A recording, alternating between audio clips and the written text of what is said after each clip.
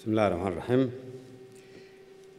Your Excellency, His Highness Sheikh Tamim bin Hamad Al-Thani, Your Highnesses, Excellencies, distinguished guests, ladies and gentlemen, it is an honor for me to attend the 17th Doha Forum.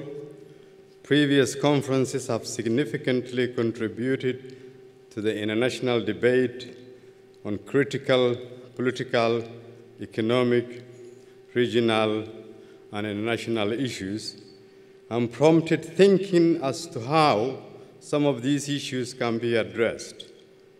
I look forward to take part in these discussions. I want to thank and extend my sincere gratitude to the Kingdom of Qatar for hosting this important event and for the warm reception. We thank you.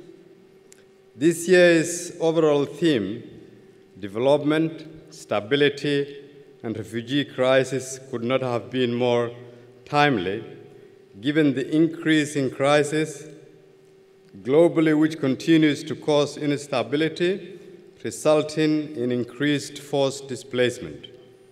In my country, Somalia, the combination of insecurity, poverty, and natural disasters has for many years created a complex movement of Somalis seeking safety and livelihood opportunities, both internally within Somalia and across borders to neighboring countries, the Gulf, and beyond.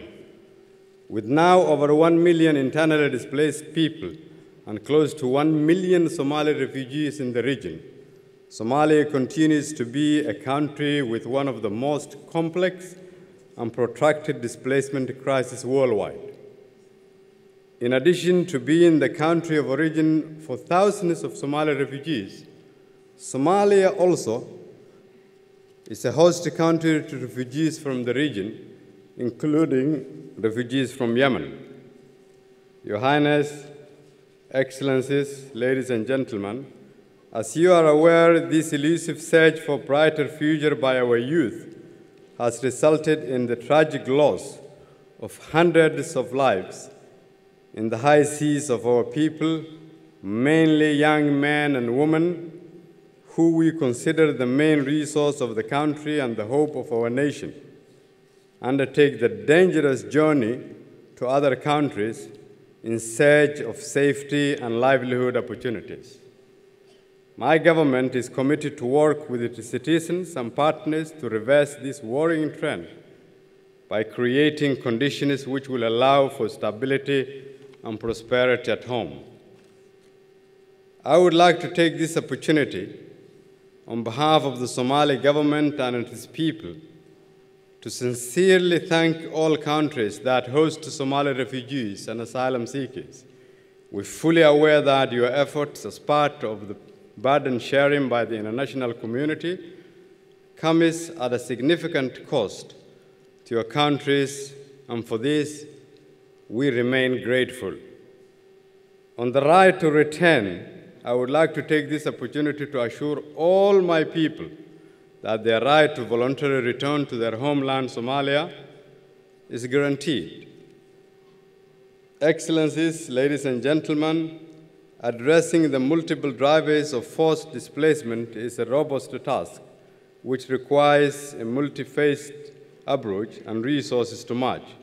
We call all upon our friends, especially our brothers and sisters in the Arab world, to help us in this important matter and cause-changing endeavor.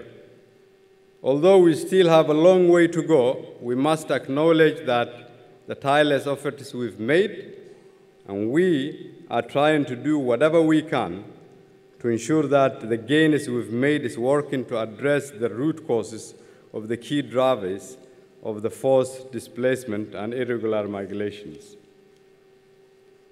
Excellencies, ladies and gentlemen, and your highnesses, today Somalia is on the path of recovery and is focused on strengthening its institutions, which will allow the government to assume its full responsibility towards its citizens.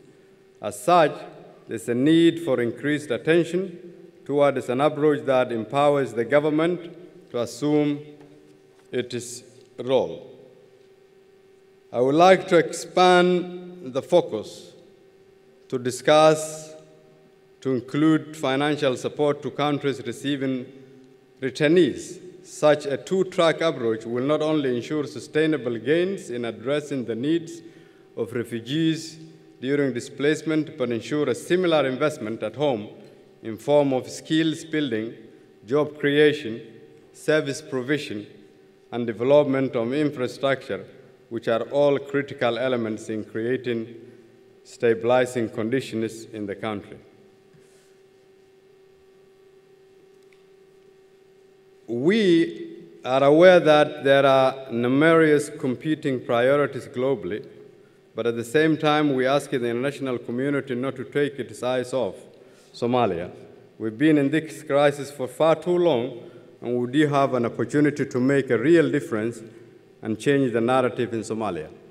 Your Highness, Excellencies, ladies and gentlemen, Somalia's greatest potential is that 70% of our population are youth under the age of 30 years. That greatest potential is also our greatest risk. If we are not able to provide for these youth, if we are not able to build the institutions, build the infrastructure, create jobs, and ensure conditions for them to stay at home, then we will be in this circle. The advantage we have today as a nation is that Somalia has a real opportunity to finally emerge out of this dark, to finally write again its history, to finally take part of the world as it has been for many, many years. We therefore ask the world and our brothers and sisters in the Arab world to take a little bit more risk in Somalia, because the greatest risk that our nation is facing now is that we are not able to take this opportunity we have. The biggest risk is that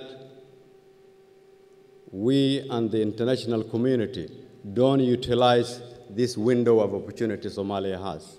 I thank the government of Qatar, Your Highness, and your people for always standing with the Somali people, and we hope we'll continue this journey together. Thank you.